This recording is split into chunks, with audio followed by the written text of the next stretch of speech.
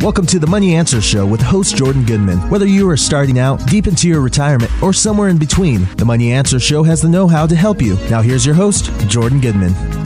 Welcome to the Money Answer Show. This is Jordan Goodman, your host. My guest for the first half hour is Dmitriy Fomichenko. He is the founder and president of Sense Financial Services, which specializes in self-directed retirement accounts. Welcome to the show, Dmitry. Hey, Jordan. Thank you. It's great to be here. Just give us a little bit of your history before you founded Sense Financial. Sure. Well, my background is in electromechanical engineering. That's what I went to school for. I'm actually immigrated in this beautiful country back in 1996 from the former Soviet Union. So electromechanical engineering was my background. Went to school here, got some additional classes, translated my degree, and then I was basically introduced to the idea of real estate investing. Started doing that, and also got into financial services about the same time. And then a few years later, I transitioned full-time into real estate, and because of my background and experience, was asked to lead a department providing self-directed retirement accounts to our investors at the company that I worked for. And then about a year later, I went on my own and started Sense Financial. And so that's what I do full-time now. Basically, our niche is self-directed retirement accounts with checkbook control. Very good. Let's just start with the basics. What is different about a self-directed IRA than a traditional IRA? Well, a truly self-directed IRA is the one that allows you to invest in alternative assets. A conventional IRA, which can be a traditional IRA, Roth IRA, simple IRA, SEP IRA, let's call it a conventional retirement account, and can be 401k, can go into that group as well. So conventional retirement accounts, they are held by the custodian who limits your investment options, and investment options are confined always to the stock market. Now, a self-directed or a truly self-directed IRA or 401k, on the other hand, allows you to invest in virtually anything. And some of the most common investments will be real estate, like rental property, or maybe large multifamily syndications, private lending, precious metals, even cryptocurrency, self-storage facilities, and so on and so forth. Are there some things that are not allowed? I think collectibles, for example, are not allowed in a self-directed IRA. Yeah, so when it comes to the rules, IRS actually does not have a list of basically permitted investments. You can invest in virtually anything that you want. Again, IRS doesn't give you a list of what you can invest. And the list, the limit is provided by the custodian. Custodian is the one that limits your investment options. So most people, however, believe that they can only invest in the stock market because the conventional financial institutions condition us to believe that that's the only choice. And so custodian has the power to limit your investment options. And they do that to the stock market because that's how they make money. But you can certainly do a lot more than that. And IRS actually has a list of not allowed investments, and on that list is collectibles, life insurance contract, and S corporation, because you can't. You have to be a physical person to invest in the S corporation. So other than those limitations, you can invest in virtually anything.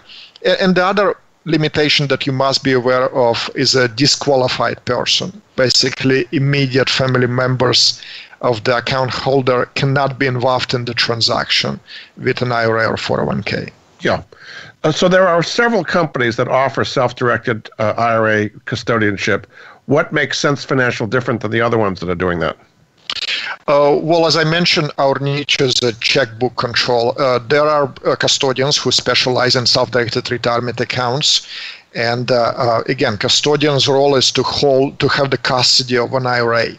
Custodian is required for an IRA, but for the 401k, custodian is not required. So majority of our clients, they select a self-directed solo 401k, which is also qualified retirement plan, but it's designed for those people who are self-employed or own a small business without full-time employees. So if somebody is fitting into this criteria, then they can set up what's called a self-directed solo 401k. There is no custodian needed. There is a trust set up instead of a trust company, which is a custodian. A trust is set up for the 401k, and client as the trustee controls that. So the benefit is that custodian is eliminated, is out of the picture, so there is no custodian fees, there is no transaction fees, and there is no asset-based fees. The client has full control over his or her own retirement account without involvement of the custodian. So Sense Financial helps them set up a self-directed solo 401k. Yes, our role is a document provider when it comes to the solo 401k. We provide IRS compliant plan documents, and our role is to keep those documents updated with the IRS. We do annual reporting to the IRS and ensure that your plan is IRS compliant going forward. We also provide all the support that client needs in this role, but the client is in total control of the investments. We don't have access to their investments. We are there to support them.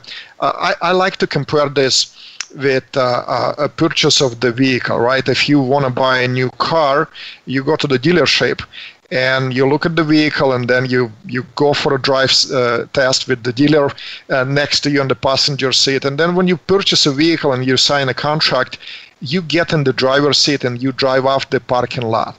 So that's what our vehicle allows you to do, is basically we provide you the vehicle, you sit on the driver's seat and you drive off. Right now, you can still come for service, for oil change, and so forth. We are there for you to service your vehicle, but you are in control.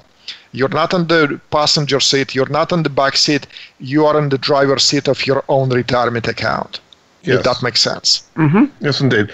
So one of the advantages of a solo 401k over a solo IRA, self-directed IRA, is you can put more money into the 401k. Tell us the difference between the amount of money you can invest in the two different ones. Yeah, so one of the major benefits of the solo 401k is its high contribution limit. So for this year, for 2020, a plan participant can contribute up to $57,000 per year, plus $6,500 in catch-up contributions for those who are over 50. Now, if spouse is also involved in the business, then spouse can participate as well. So you will double, essentially, the contribution limit to your solo 401k. If you compare that with an IRA, that's $6,000 with $1,000 catch-up for a total of $7,000. So it's nearly 10 times higher contribution limit. And why it's such a great tax shelter, because, I mean, think about this. If you're and your spouse involved in the business together, and if you're doing well, if you're making money and you paying taxes, that's a common problem with higher incomes. So if you take over $100,000 and able to shelter over $100,000 of your income from taxes, the bottom line can be pretty significant. It's going to drop your income, and that's probably going to result in dropping your taxable bracket. So you'll be paying less taxes in a smaller percentage and significantly lower portion. So it's a great tax shelter, and then you control how you invest those funds. You're putting in after-tax dollars, though. Is it like a regular 401k where you put in pre-tax dollars, a traditional 401k, or is it after-tax dollars? Yeah, the beauty of the solo 401k that you can do both. Each solo 401k plan that we establish has built-in ROT component. So essentially, you're allowed to make pre-tax contributions and get a tax deduction.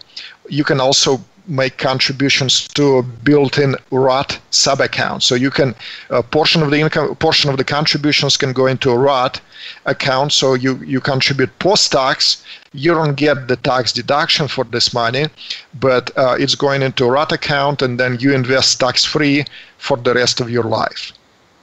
So there's two choices. There's a solo 401k that's like the traditional one with pre-tax dollars, and then there's one, a Roth, in effect, solo 401k, where you're putting in after-tax dollars. And you can only do one or the other. Is that right?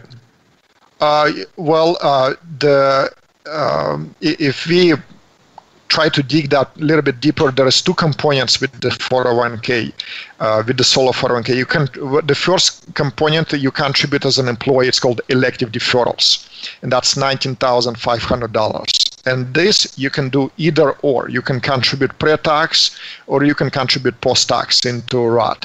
You have an option. The total is $19,500 plus $6,500 catch up, like I said, for those over 50. And then the balance of the contribution is called profit share, and that always pre-tax. Very good. Okay. So what are some of the most common things that you're finding people investing in that are not traditional stocks and bonds and mutual funds and conventional? What is the biggest kind of investment that you're seeing in your accounts? Well, again, I actually don't have access to the accounts of my clients. I only know based on what they're telling me. So I don't have any kind of statistical data, but just from talking to my clients, most people, I will say, invest in some type of real estate. So again, it's alternative investments. It can be rental property.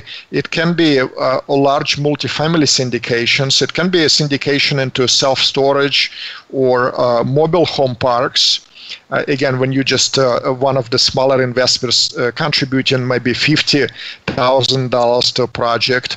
But I also seen clients invest in real estate outside of the U.S. You can invest, I do have clients who invested in Canada, South America, Japan, India, and Europe.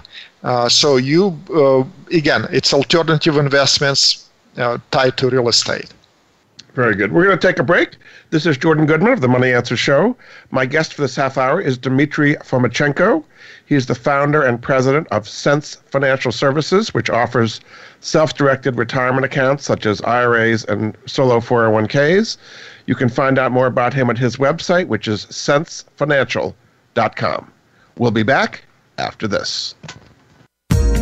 You've been listening to the Money Answer Show with Jordan Goodman. If you have a question for Jordan or his guest, please call us now at 866-472-5790. That's 866-472-5790. Now back to Jordan.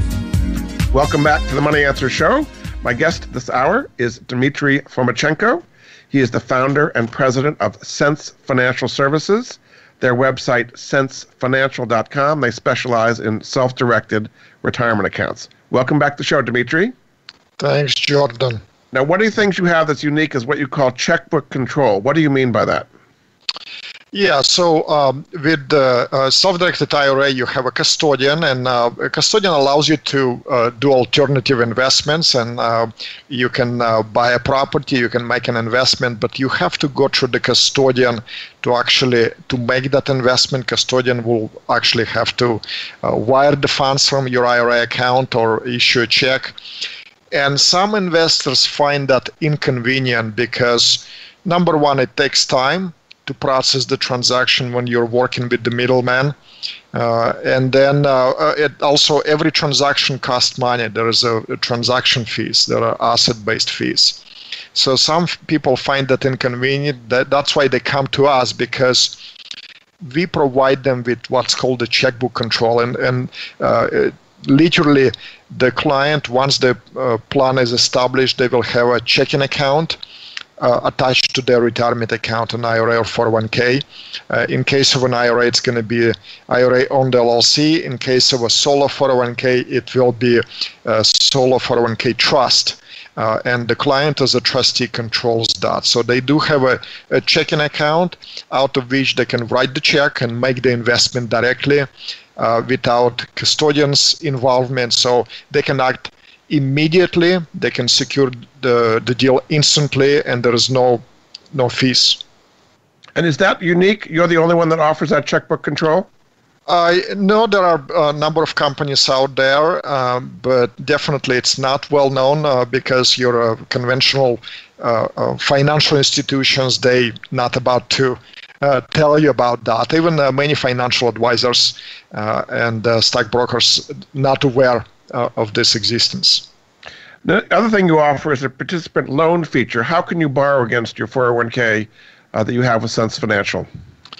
Yeah, so the participant loan is basically a feature that many might be familiar with if you have a 401k with your employer. If you just have a normal W-2 job with your employer, then you may have a 401k there and you can borrow from it. You can actually take a loan. Well, Solo 401k has the same feature, allowing you to take a participant loan up to $50,000 or 50% of the balance, whichever is less, and you can use this for any purpose. Now, keep in mind that it's not available with an IRA. You can only take a loan from the 401k. The beauty of this is, obviously, you don't want to abuse this. You don't want to use this loan feature to go and buy a new vehicle or a boat. You want to be wise with your money because you've taken a loan from your 401k that otherwise could be invested.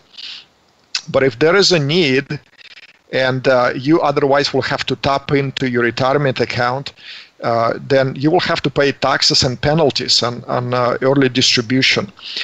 Just one example comes up. I had this lady who's a client of mine now. She needed some money to pay off high interest medical debt that she had, and she actually was going to take a distribution from her IRA. She needed about $10,000, and her CPA told her you have to take $20,000 so that you'll pay remaining $10,000, which is about 50% for taxes and penalties. Well, she actually had a side gig. She was eligible for a solo 401k. And after I explained her the benefits, she ended up setting up a solo 401k, moving her existing IRA into a solo 401k via direct rollover, and then taking the loan for $10,000. It's tax-free loan, and the interest that she's paying is going back into her own 401k. So it's very powerful in the right circumstances.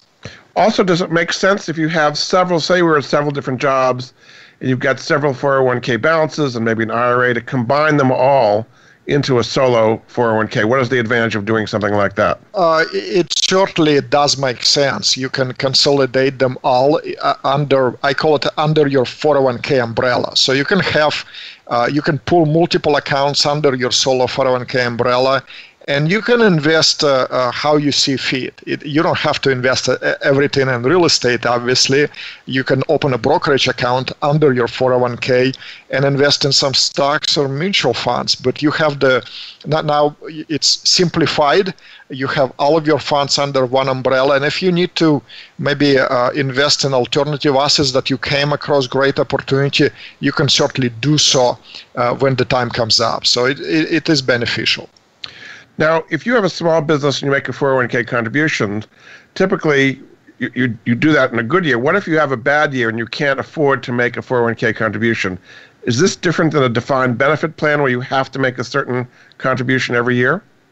No, this is actually defined contribution plan, not defined benefit. So you're not required to make a contribution every year. It's voluntarily, and so you can, if there is a good year, you certainly can maximize your contributions and minimize your tax liability by doing so. But if there is a year that you have a low income, or maybe there is a year that you can make a contribution, but you choose not to, you can certainly do so.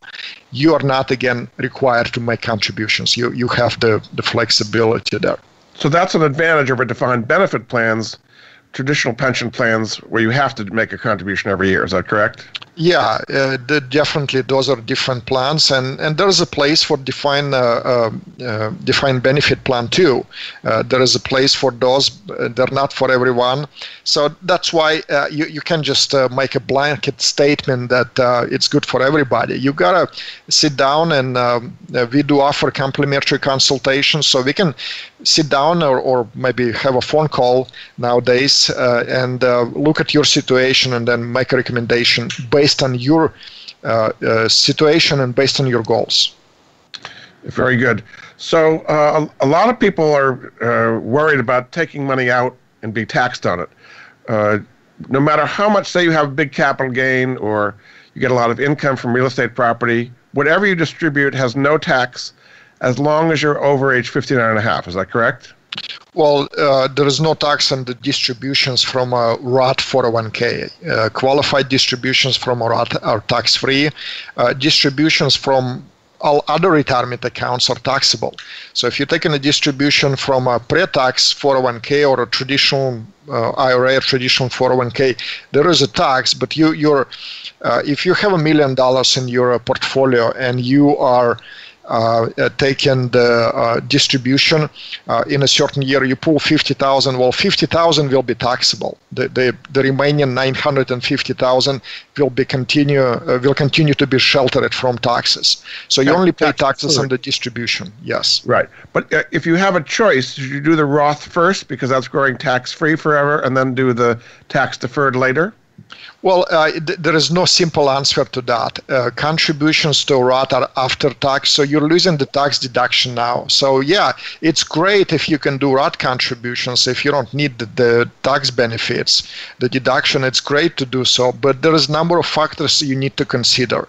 Your current income, your age, the potential investment returns that you generate, and your future tax bracket. So that's a question to discuss with your CPA. But generally speaking, the younger you are, the more time you have to grow your wealth tax-free, the more sense Roth makes.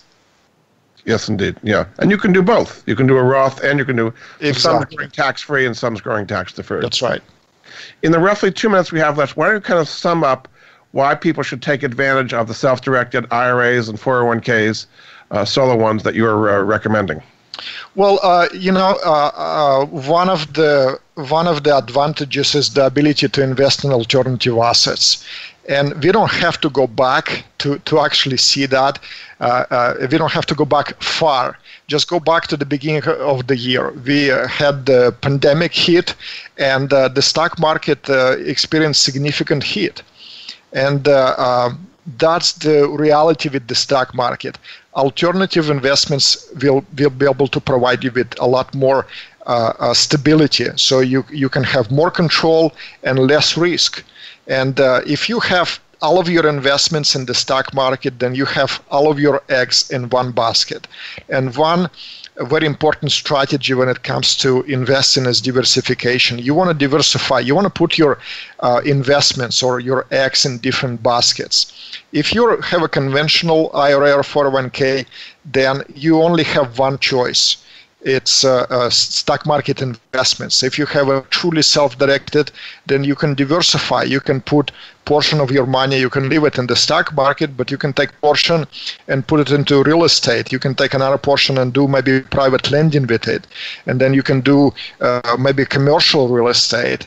You can do precious metals and so on and so forth. So the main thing, it gives you control and allows you to diversify.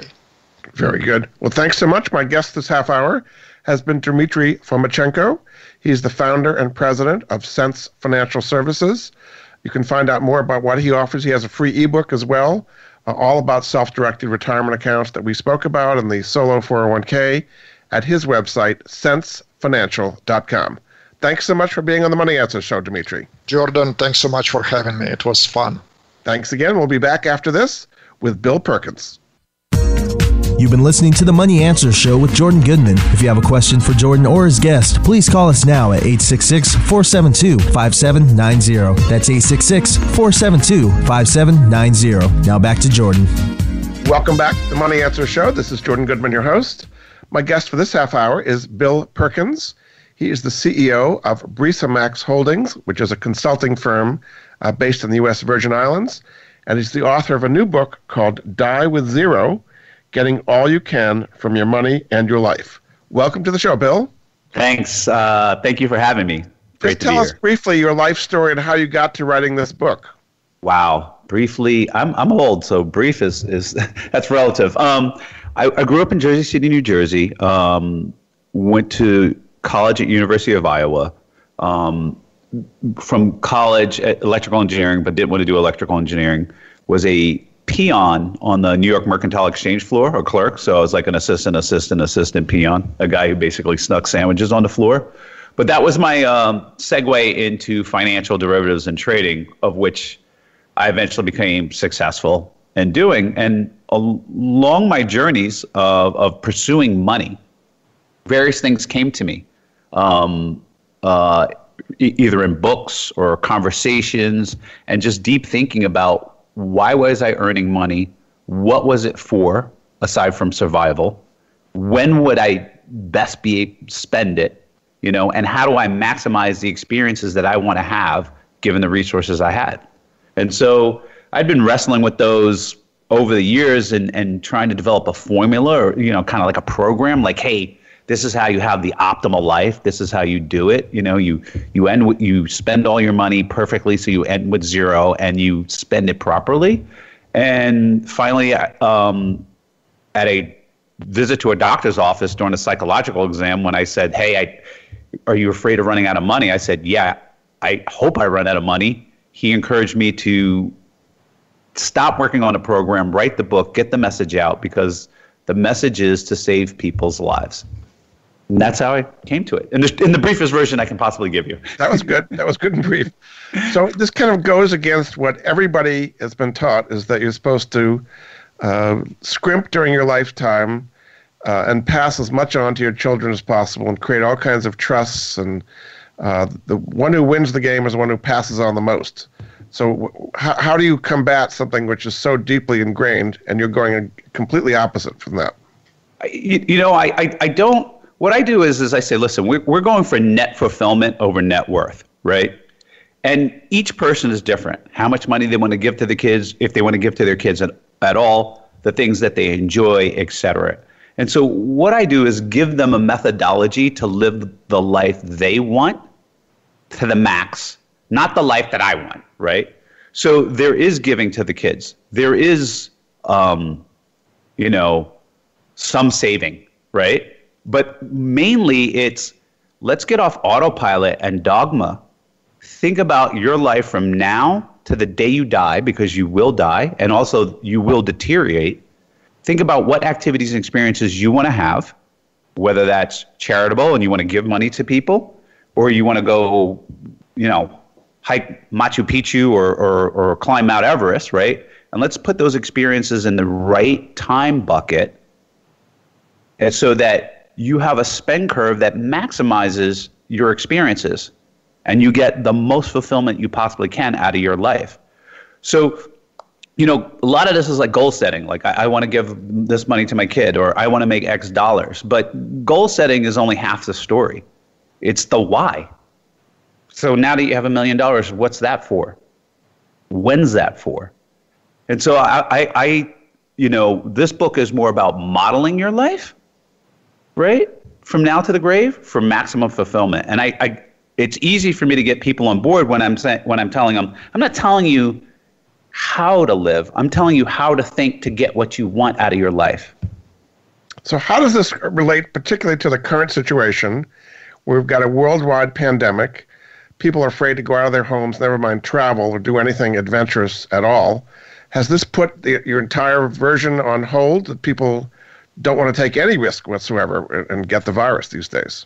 Yeah, I mean, it's not a travel book, right? And so the pandemic is actually an exclamation point on the messages in my book. It's about being present, getting off autopilot, and thinking about what you want in each phase of your life. There's certain phases of your life, like when you have young kids, or you're a college student, or you're a first-time employee, or you're building a business. Those periods come and go. And certain experiences are meant for that time frame. What the pandemic has done is saying, hey, this is not the time for traveling to Paris. You can't go, right? It's taking these things out. But it's given people the time to self-reflect and think about, what experiences do I want to have after this lockdown?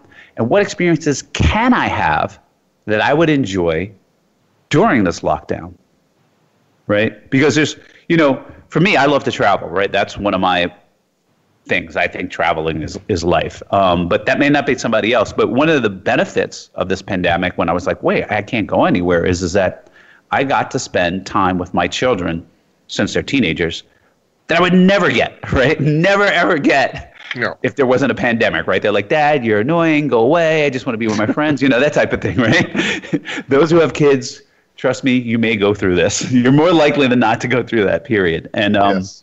that was a blessing, and I enjoyed that. And I enjoyed the things I could do, like hiking, which, walking and hiking around my neighborhoods, which, affects my health and affects my ability to enjoy future experiences. And so it's about making the right choices for whatever period you're in your life. Now, I didn't choose to be in the period, and neither did anybody else be into the period of life of we're battling a pandemic, right? But there are certain experiences that maybe you would have delayed gratification and put later that you may bring forward, right, during the pandemic and say, these are the things I'm going to do during the pandemic period of my life, and I'm not going to waste that period. Much like I'm not going to waste my 40s, 50s, 60s, or whatever age group you're in. You have a whole chapter about investing in experiences. How do people figure out what experiences should be priorities? I mean, some people have a bucket list, I guess, is one way to think about it. But how should people prioritize which experiences they should do first and what's most important to them? Yeah, well, I incorporate the bucket list, but I think of it more, what you want to have is a level of awareness. Like what, if you sit down, these are all the experiences I want to have in my life from wherever I am to now, till I die, right? From now to the day I die, these are all the experiences in my bucket list. But there's another step, and that's the when. Because certain activities, as you deteriorate, you may not enjoy, have the ability to, or your mentality may change, right? Certain things change throughout your life, like tic-tac-toe is no longer enjoyable. When you were a kid, it was fascinating. Right. Yeah. And if you're younger, going out to the club and dancing all night and raving might be fun. But now that you're 40s or 50s, maybe that's not as enjoyable to you. And then perhaps you liked hiking around cities 9 miles a day and stopping in. But now you're old. When you're older, you may not be able to do it. And so in order to pack in the most experiences of your choosing, not only do you have to identify them, but you have to get the order right. Life is like Tetris. If you don't get the order right, then you don't get the high score, right? You don't get all the experiences. And so I talk about, instead of just a bucket list, but time bucketing your experiences, to put them in, 3 to 5 year groups and say, okay, these are the experiences that belong from 30 to 35. Best fit. These are 35 to 40, right? Oh, wait, I want to climb Mount Everest, but I was planning on having young kids then. That doesn't seem to make sense. Can't be away for 3 months. Maybe, I need to push that forward or push it forward or push it way, way back. But if I'm pushing it way, way back, maybe at 65, based on my health or my conditions, I won't be able to do that. And so this is the thought process that people are going to go through, is when you set up a timeline and kind of lay out your life about when the best time to have those opportunities, you'll start to build a curve of experiences that you want to have. Also, that type of thinking about what is the cost of delaying gratification will help you. Do you think you should write these things down? I mean, should you write a list of experiences, how much they're going to cost, and roughly how many years from now you want to do them? Was that helpful exercise? Yeah, it definitely is. It's daunting, even when you're starting to write it down and you have a blank piece of paper and you have 25 to 30, 30 to 35, 40 to 45, and so on. You're not going to get it all done in one sitting, right? I wrote the book and I'm trying to do. I sit down, I'm like, wow, I got a big blank from 60 to 65 here, where I got a couple things, et cetera, and it looks kind of empty. Like, wow, those years look kind of boring, right? And some of them, this is a dynamic list too, right? You're going to constantly coming back to it. Maybe you'll do something earlier. Maybe your mind will change. Maybe you'll discover, mainly you will discover things that you want. I always say that life is discovery. You don't know what you want, you discover what you want. So you said that's an app called Final Countdown that you use to help people do this. How does that work? Well, so one of the things, that in order to get off autopilot and understand like your resources, your ultimate resources, which your time and your health is finite, is estimating when your death date is and being comfortable with that. And I use that app to count down to the day I'm expected to be dead, which I have I'm going to look at my phone right now while I'm talking to you. You know, if I'm lucky, 12,910 days, 3 hours and 17 minutes, you know? Nice. And so yes. it gives you a sense of urgency, right? Like when you go on a vacation for a week, you have a certain amount of time and you savor those experiences and you pack those experiences in during your vacation. And during your life, as you go through periods of your life, you want to savor each period and put these things in there that belong there. And, you know, when we talked about invest in experiences, experiences produce what I call a memory dividend.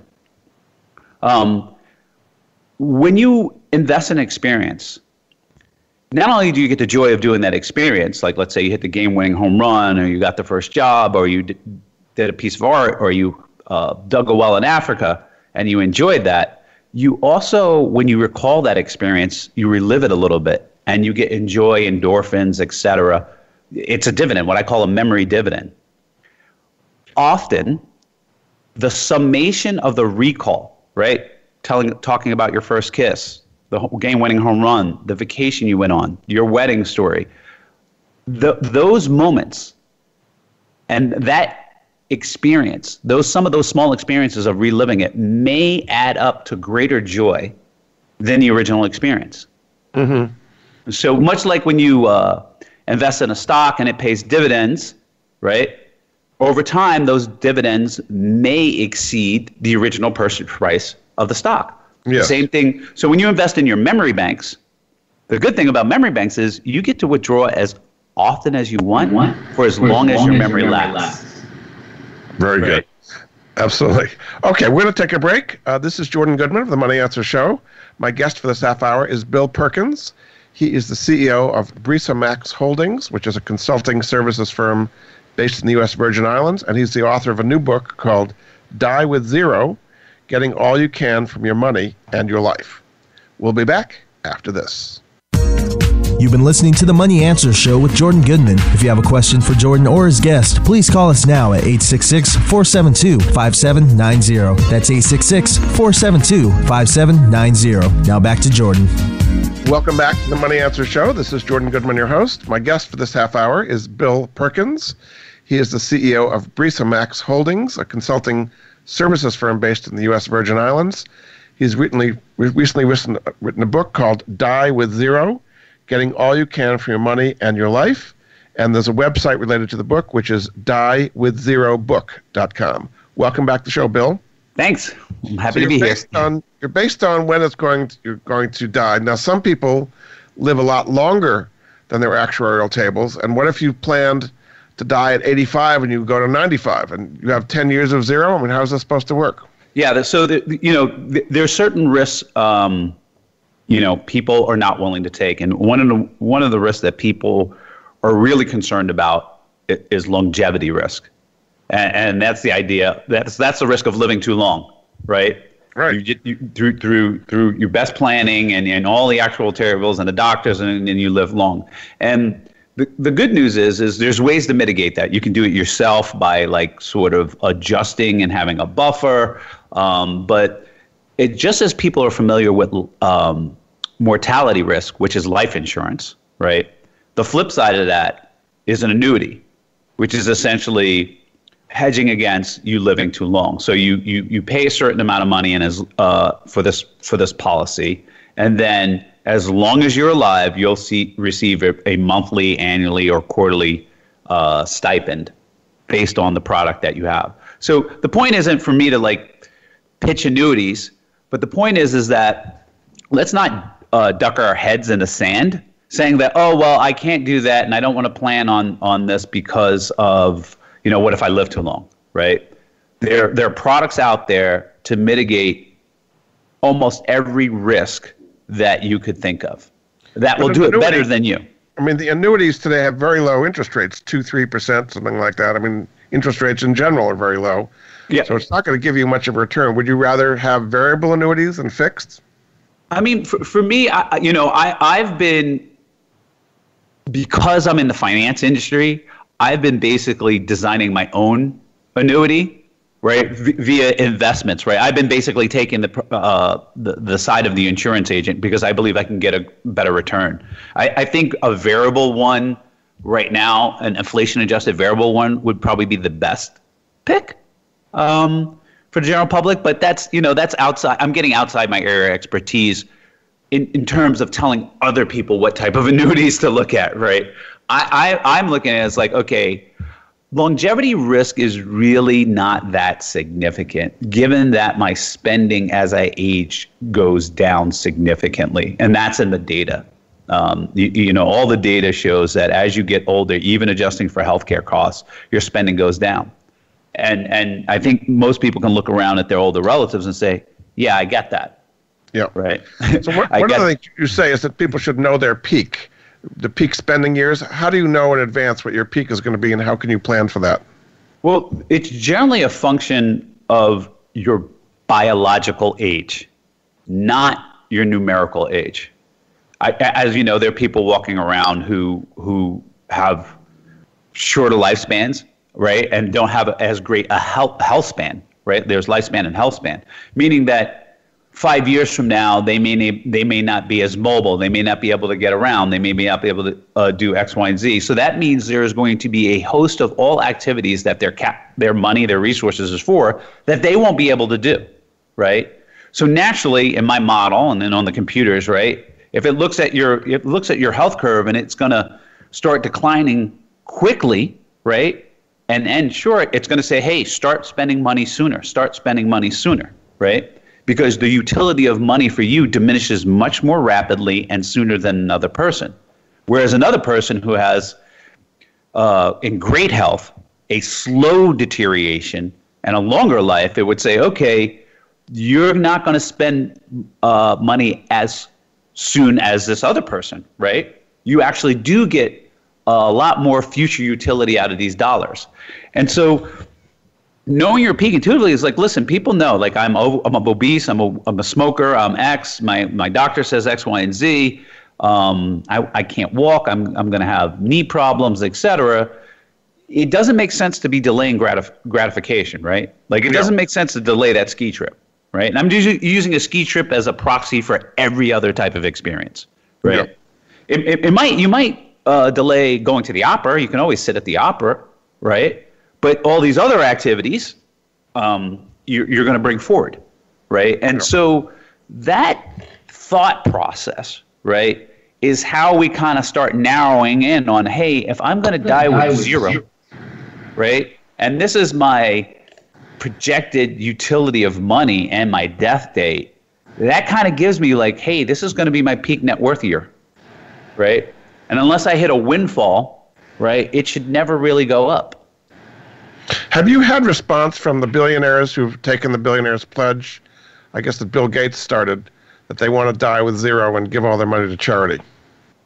Yeah, have I had a response from them directly? No, they haven't called me up yet. The only billionaire I've talked to about this a lot is John Arnold, who I worked with at Centaurus Energy, and discussing, longevity risk, the ability to spend the capital and place the capital effectively in your lifetime, doing larger projects, etc. But his feedback would be 100% rational.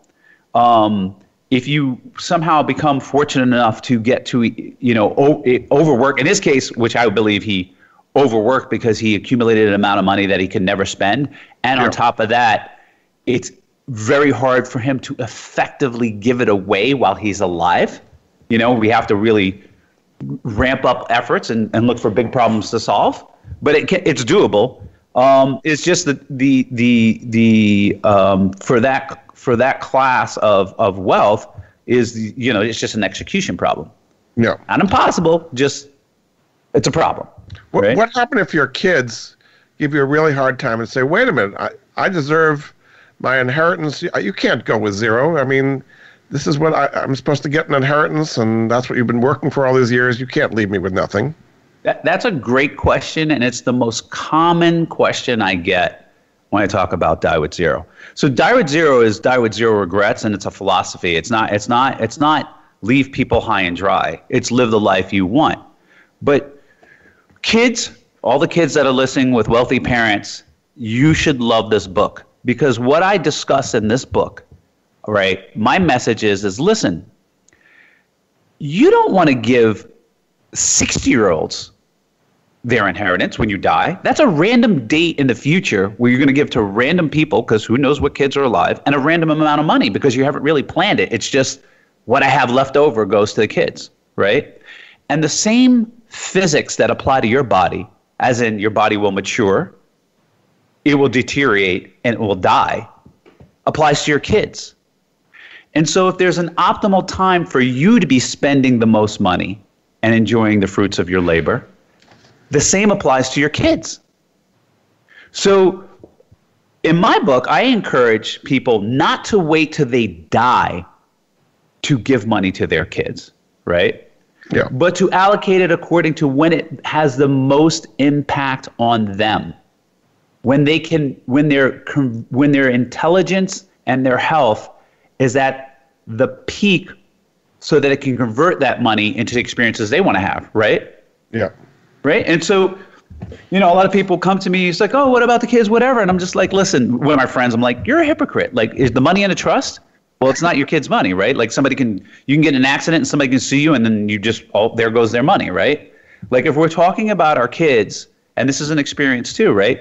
We want to plan it out properly so to have the maximum impact, right? We want our kids to have the most adventurous, fun life that's possible, right? We want them to have the highest experience points, this theoretical experience points as possible. Yeah. And so we want to look at, when does that gift go from me to them? Well, first, on paper, not control, it should be separated from your accounts immediately. Yes. Right? Then the control is now, for each family we might debate, well, we're not going to give it to them when they're 28. They're just not mentally mature enough or whatever, right? But at a certain point, when they reach what they're going to be, right? The last mental changes are 28, right? And the last physical changes are around 30, 33. I'm spitballing it in there. Doctors don't kill me, right? After that point, they're in plateau to deterioration. So this for me is kind of like the optimal age, right? To go, here you go, live your life. I've lived mine. Have a good experience. Have fun.